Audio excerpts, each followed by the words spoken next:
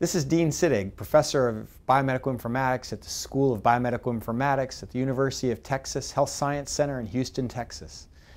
Today I'm going to be talking about the future of electronic health records. I was hoping to have a guest lecturer, Dr. John Glaser, speak to you today, but he couldn't make it, so he let me borrow his slides from the American Medical Informatics policy meeting that was held earlier this year.